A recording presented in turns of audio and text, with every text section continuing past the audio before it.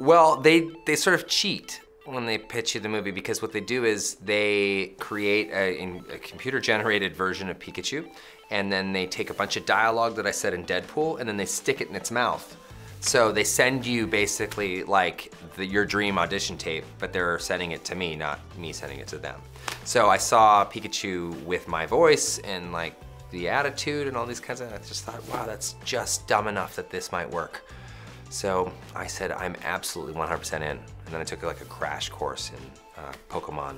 Well, you know, some of it's expositional, so you have to get out certain elements of the script. I wrote on the script as well as a lot of different people did, so some of it feels like improv, but it's also stuff I've written already. And then there's like usually in each motion capture session where I'm covered in hundreds of different tracking dots and cameras and all kinds of stuff, I'll take 2 hours at the end and I'll just freestyle. We'll just have fun and just try different stuff. So lots is improvised, I guess. I think, you know, loyalty's massive for me. That's a big one. I tend to have similar traits to Pikachu in that I sort of have a tendency to have like a running, I sort of editorialize everything I'm doing. Like I'm constantly saying what I'm seeing and talking about things, filtering it through my own sort of warped prism.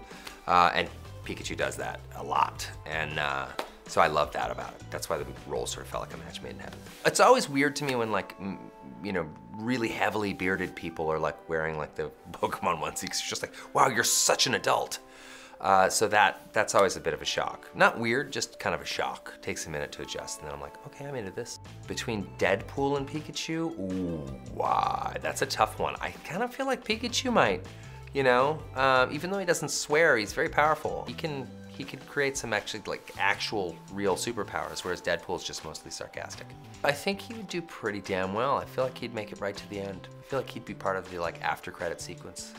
Probably like Mr. Mime, because he would do some pretty terrible things with Mr. Mime. Mime is, he's got that whole thing is just, my kids are obsessed with Mr. Mime. And I'm sort of disappointed that they are. There's like way cooler ones like Charizard, or I don't know, even Psyduck. Even Psyduck.